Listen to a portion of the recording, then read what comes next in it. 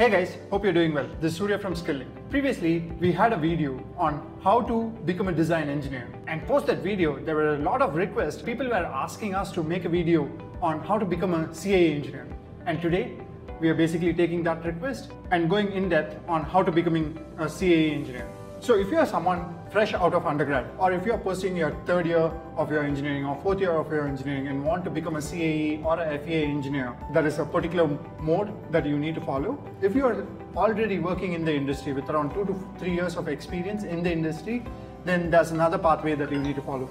We'll kind of go over both the pathways today, and you can pick which pathway works for you. So if you're a fresher, the role that you will be applying for is CAE Modeler. This role can have multiple names, but the essence of it will be CAE Modeler. So how to become a CAE engineer?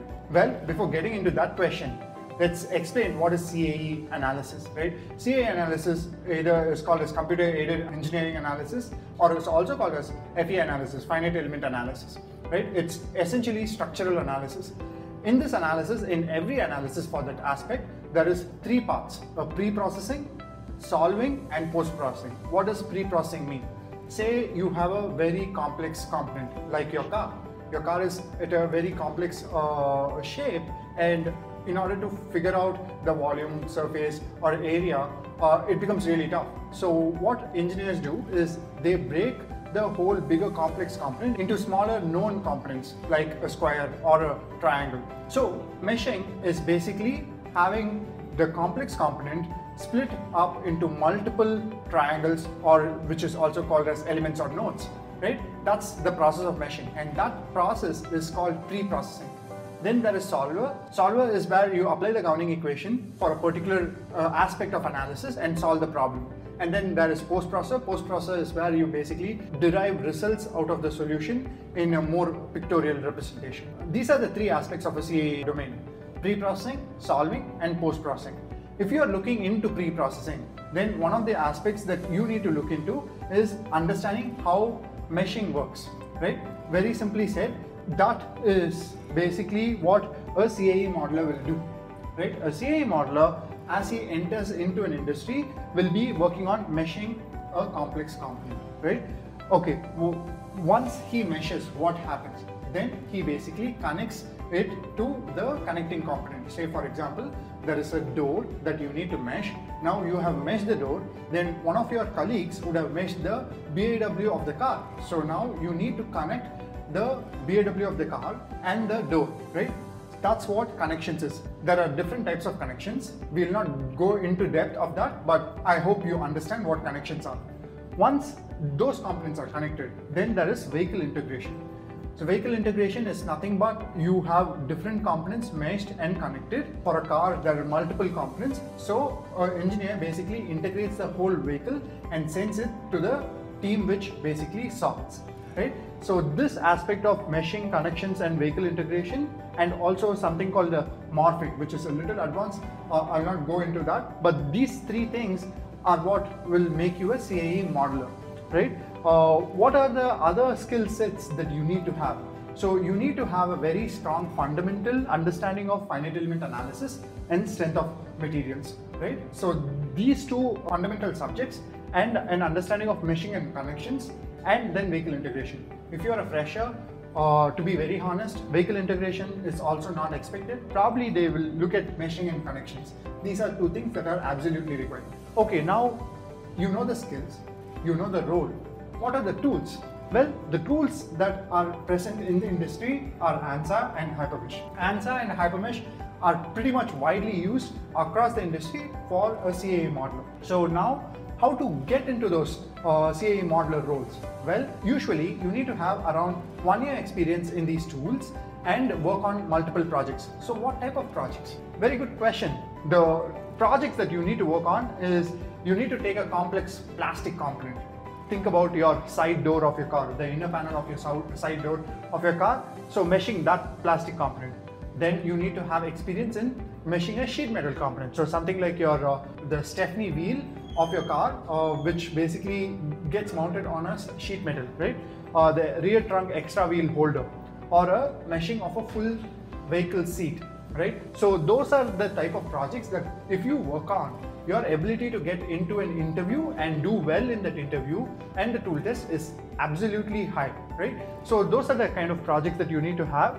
And 1 year of experience is usually that they require. So if you do not have work experience, then you need to have engineering project experience. So where you basically work on these kind of projects, right? You get into a CAE modeler role. You have spent around 1 year right now, then you're going to the next step. So you want to kind of go up the ladder to the next role. What is the next role? There are two parts of the next role. First part of it is called a CAE Analyst. The CAE Analyst essentially uses the solver to solve the meshed components that you provide, right? So CAE Analyst is the one who sets up the simulations. Then there is CAE Analyst Automation. So the automation aspect of it is basically people automate the meshing process. I'm putting it very simply, so kind of take it with a bit of salt. CAE Analyst Automation is where you automate the meshing process. So what kind of skill sets people expect? As a solver, there are different types of solver. Static solver, a dynamic solver. So a good example of static and dynamic solvers are your ANSYS Workbench. Explicit solvers, your crash analysis, LS-DYNA and radios are good explicit solvers. Then you have material modeling, how to kind of model the material in your solver, right? That is another skill set that you might need if you are 3+ years of experience and switching jobs. Then noise and vibration, durability. These are again Nastran and Abacus are good examples. Then you need to, as an analyst, when you set up simulations and when you run it, there is going to be a lot of bugs. You need to have the ability to debug those bugs. So you need to have that skill set, and for this particular role, 2B, you need to have automation, right? You need to know either Python or TCL/TK for Hypermesh to kind of excel there. And that's what I've kind of said here. Static and dynamic ANSYS Workbench, explicit, LS-DYNA and radios, NVH, Nastran. If you are looking at automation, TCL/TK using for Hypermesh and Python, right?